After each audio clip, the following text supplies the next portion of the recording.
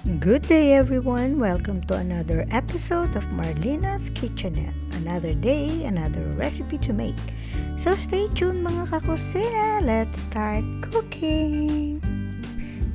It's a bit different recipe for today mga kakusina. It's best for parties. We can call it finger foods. It's a fried noodle spaghetti!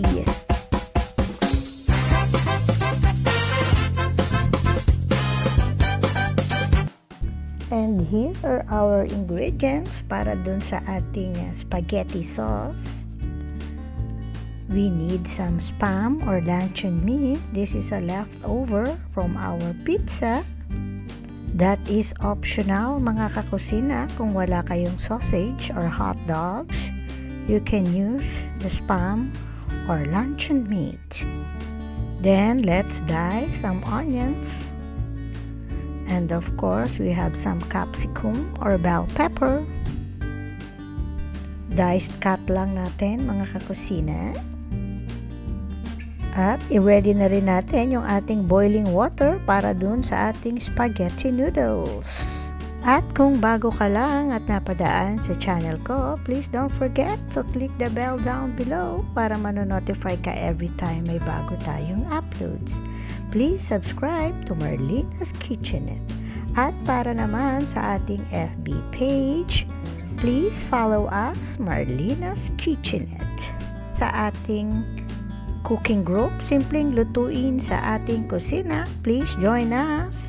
Lots and lots on giveaways this coming the 30th of July. See you there mga kakusina! Okay, so ready na yung ating mga ingredients. Mag-add on din tayo ng ground pork, of course. Kasama yan sa part ng ating sauce. Check natin yung ating noodles. If it's set at malambot na, just right mga kakusina. I-run lang natin siya, rinse sa tap water, running tap water. And then of course, it will help the noodles para hindi sila magdikit-dikit. And then strain na natin yung ating noodles. Kakailanganin natin ng egg yolk. Oops, dalawa na naman yung laman ng ating itlog. Talaga bang laging dalawa yung itlog? May katuwiran naman yung itlog, di ba? Laging dalawa magkasama. Well, continue lang natin yung ating egg yolk and then add some salt into the noodles.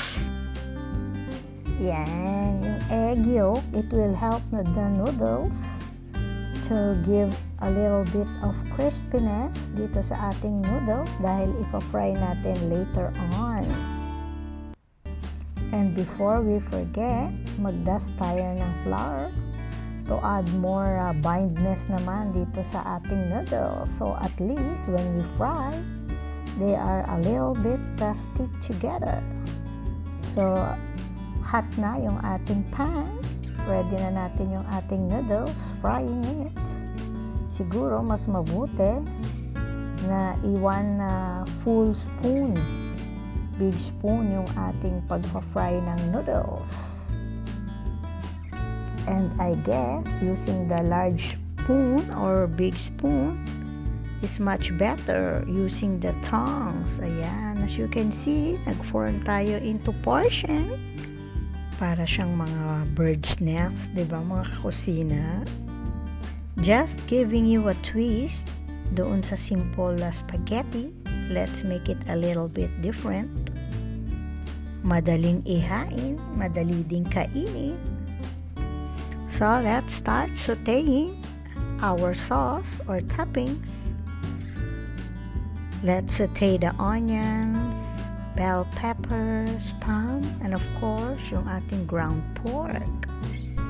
Continue to saute hanggat maluto yung ating mga ingredients, especially yung ating pork.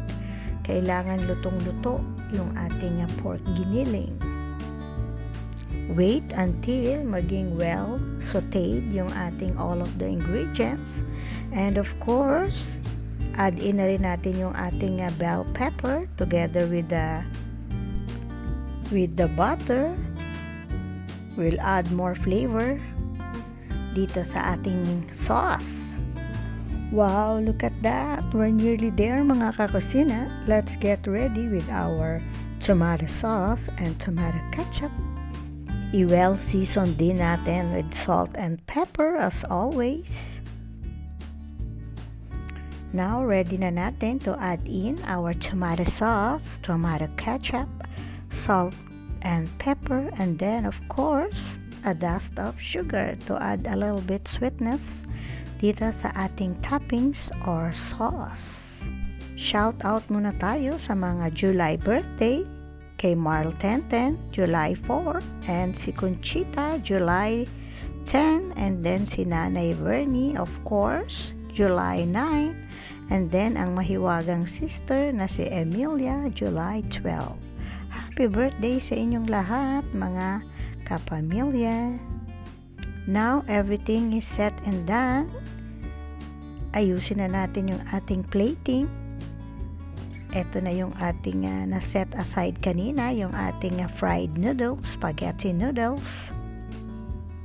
Okay, and then of course, yung ating mix sauce, ready na rin mga kakusina. Let's put it on top of the noodles or on top of the fried noodles. As you can see, diba, pwede mo siyang kagatin in your bare hands. Look at that. It's a bit different, isn't it, mga kakusina?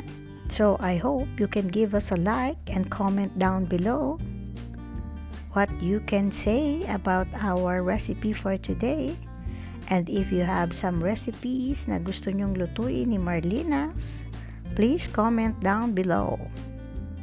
Let's keep on going mga kakusina. We can add any kind of cheese aside from the cheddar cheese. You can sprinkle some more Parmesan cheese to add more flavor dito sa ating fried spaghetti.